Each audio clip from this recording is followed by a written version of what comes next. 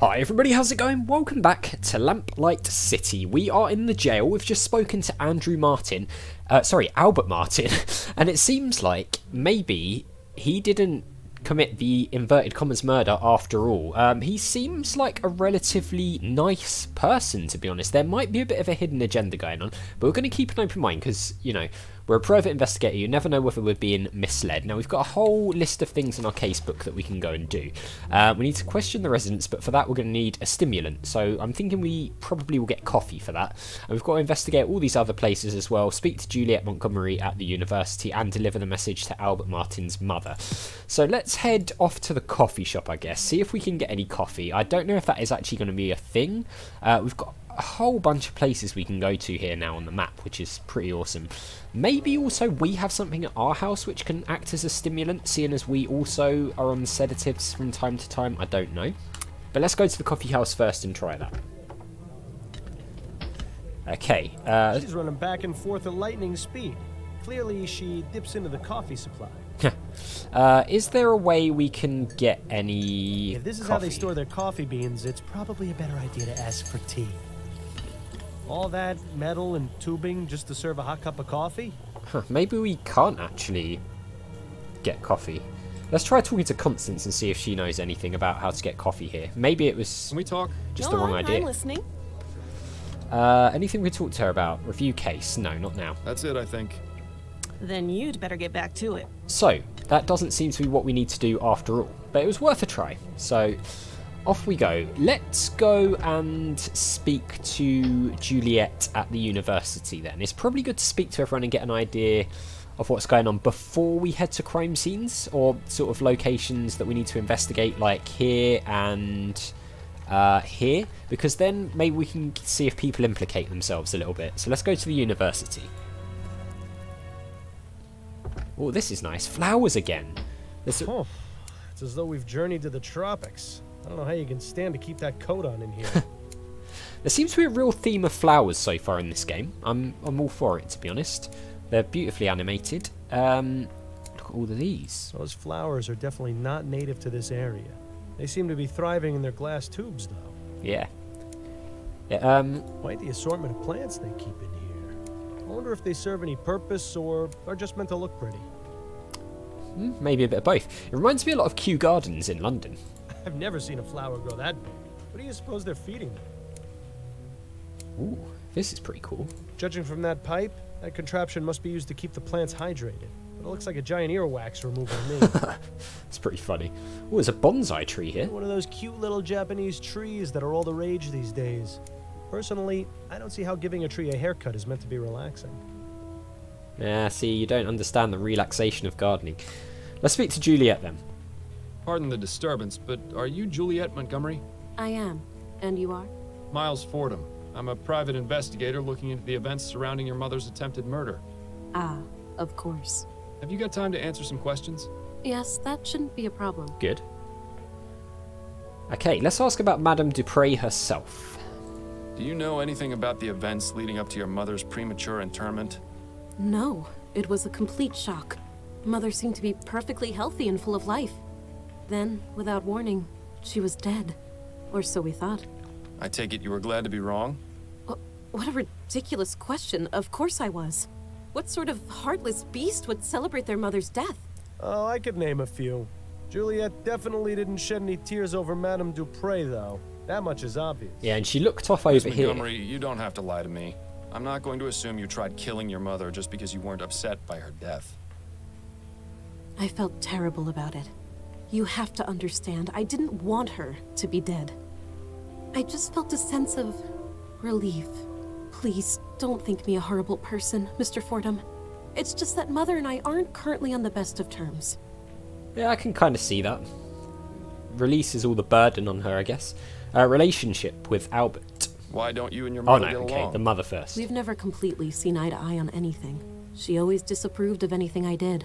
When I was younger, she used to forbid me from speaking to the servants.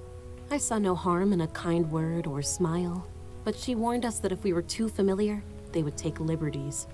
Then when I declared my intentions to pursue academic studies, she really went livid. In her opinion, a university education was tantamount to a chastity belt.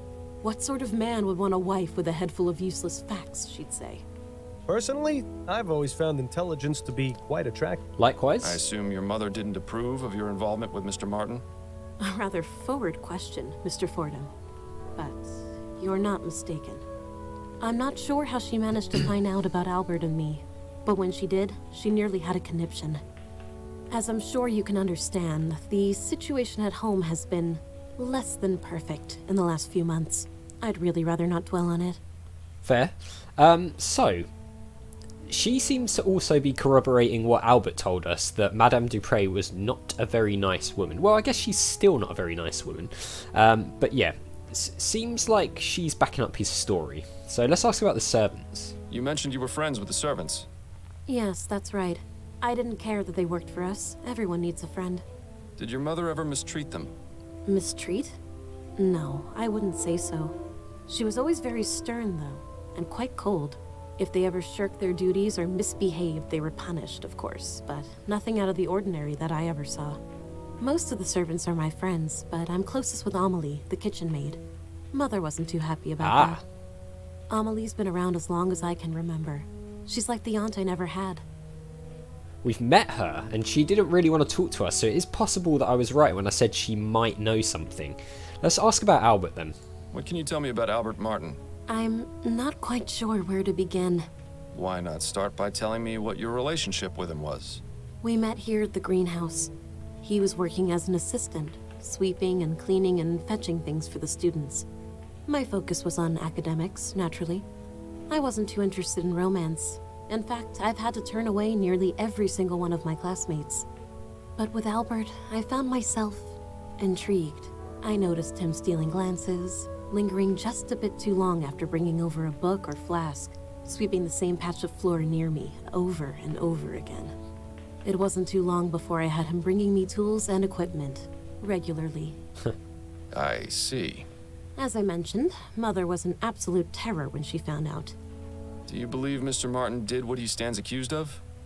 I'm not entirely sure. It doesn't seem like him, but Albert can be quite passionate. If the police believe he's to blame, then they must have a reason for it. It wasn't any secret that he hated Mother. Perhaps I should have ended things sooner. It was satisfying to know that Mother was displeased, but I never imagined it would lead to something like this. Well, it's nice to see she's all heart. Let's ask about herself then. So, he certainly has motive, really, doesn't he, to have done it, but I don't know, we'll see. So, you study botany. Fascinating subject. Are you an admirer of plants, Mr. Fordham? My wife has the green thumb in the household, but I do have a certain appreciation for them. Plants are amazing things, just like people in many ways. How do you mean? They need attention and care. Ignore a plant, and it will wither. Give it too much attention, and it will become sick. Plants have many things to teach us, and I greatly enjoy learning from them. Yeah, plants are absolutely fascinating. I've been watching The Green Planet, which is like a David Attenborough documentary here in the UK, and the sort of ecosystems and everything around plants are literally incredible, like mind-blowingly incredible. It's well worth a watch if you can get your hands on it. Let's ask about Andrew. What can you tell me about your brother? Andrew, Mama's precious little boy. If you've met him, you pretty much know all you need to. He's had the whole world handed to him on a silver platter. But he's in for a rude awakening someday. Mother can only provide for him for so long. Okay, greenhouse plants. So it sounds like Andrew the brother. So Andrew is the brother, Albert is the boyfriend. Okay. So yeah, Andrew sounds like a bit of a nuisance, shall we say. These plants are impressive. Are they yours? Yes, I've developed a method to make them extra healthy and strong. They're larger than anything I've ever seen. How do you do it? Ah, but I can't reveal my secrets, Mr. Fordham. The world will hear about my discovery soon enough. Sensible. Incidentally, do you know anything about Easter lilies? No, I don't keep or grow those here. No more questions for now. Then if you don't mind, I have work to do. Okay.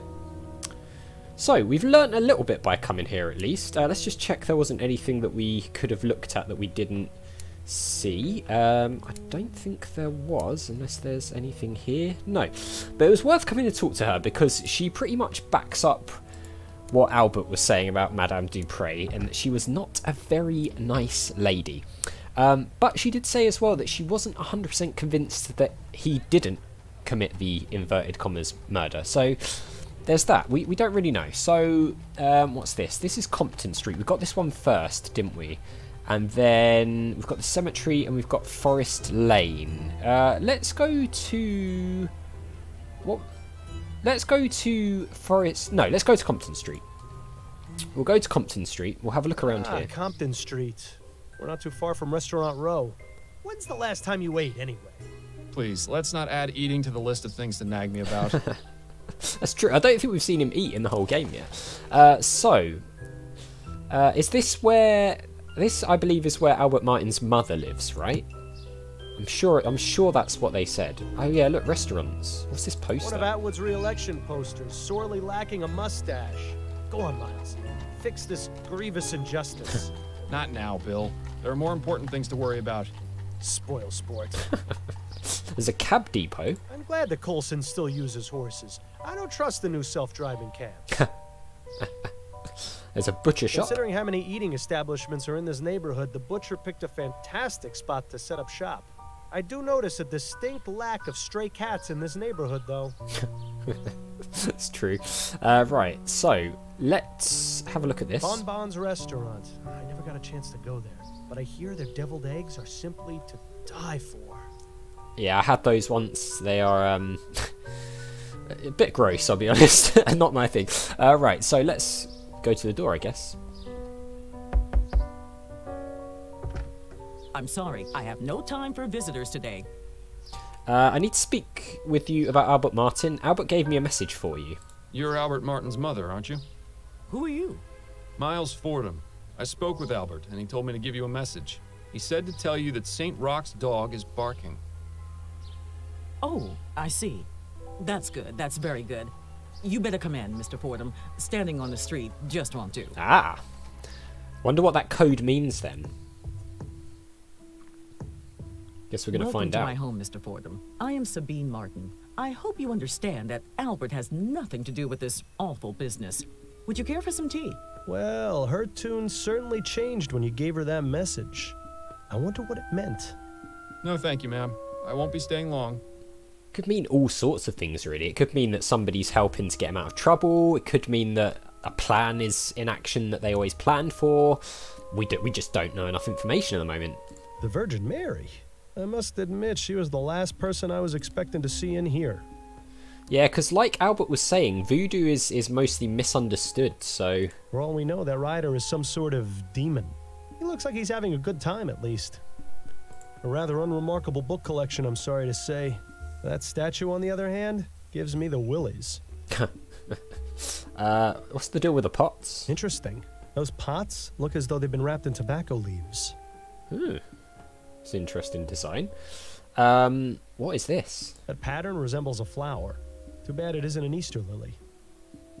It's some old man with a dog standing at the center of a crossroads. If that's meant to have any sort of significance, it's completely lost on me. Fair enough. There's a curtain here. Can we go any further than this, or...?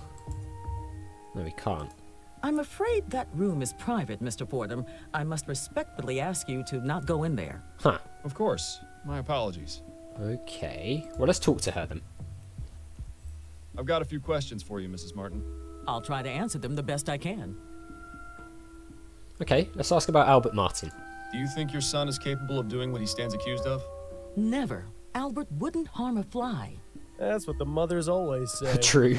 Why don't you tell me a bit more about him then? He started working at the university laboratory a few years ago. I was so proud of him. The university is quite selective, you know. The same for its staff as well as its students. Yes, I've gotten that impression.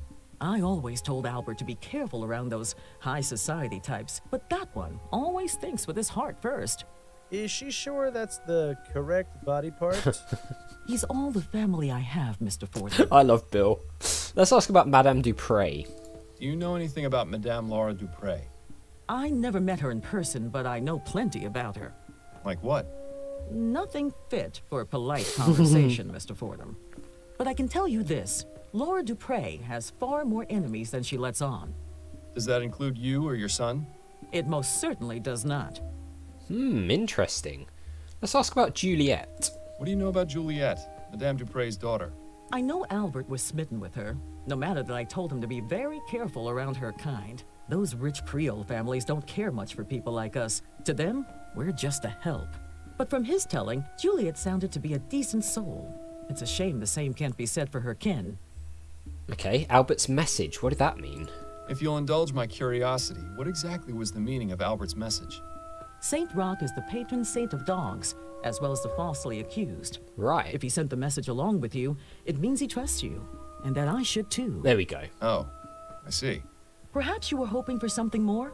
That's just the way of mysteries, isn't it? That's How do true. you mean?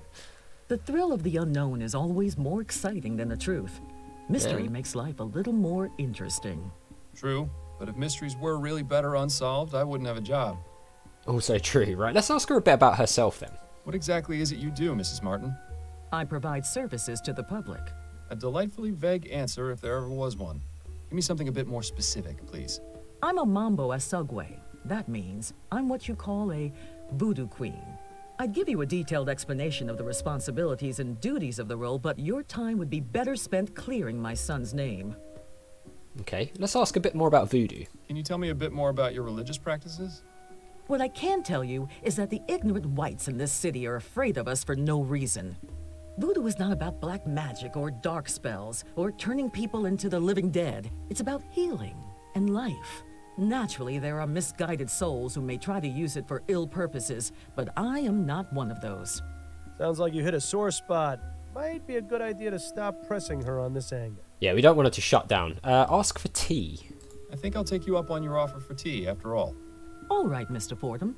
You'll have to give me a few minutes to heat up the kettle. I'll be back shortly. Ah. Is she...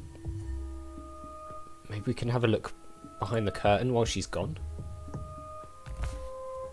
Amazing. Even more voodoo stuff back there. Why would she keep these particular items hidden from view? I don't know. Good question. They obviously have some importance to her. I'd suggest asking, but I don't know if that's the best idea given how sensitive she seems to be about the subject. Yeah, I'd suggest we don't ask about that for the time being. Maybe we can come The tea back. should be ready in a few minutes, Mr. Fordham.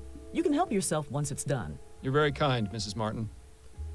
So we were obviously supposed to do that. I don't think we'll ask her about what's behind that curtain just yet, because she did ask us not to look behind there. We don't want to sort of betray her trust this early, I don't think, especially seeing as we haven't done much to help her son just yet. Maybe we will later, I don't know. But I'll tell you what, guys, we'll leave it there for now. Some more progress has been made. We're slowly uncovering things. It definitely seems like Madame DuPree and her son are not very nice people, and definitely caused problems for Juliette and Albert with their relationship. Whether or not Albert took matters into his own hands with that, I don't know. We don't know yet. I'm leaning towards no currently, but obviously we haven't got all of the evidence yet, so we just can't say. So as always, thank you very much for watching. A big thank you to my patrons Arcades Games, Wayne, Nate, Terminally Nerdy, Paul from the Phantom Fellows, and Lyle for all the support. I really appreciate it. If you enjoyed the video, hit that like button. Make sure you subscribe if you're new, and I'll see you all next time.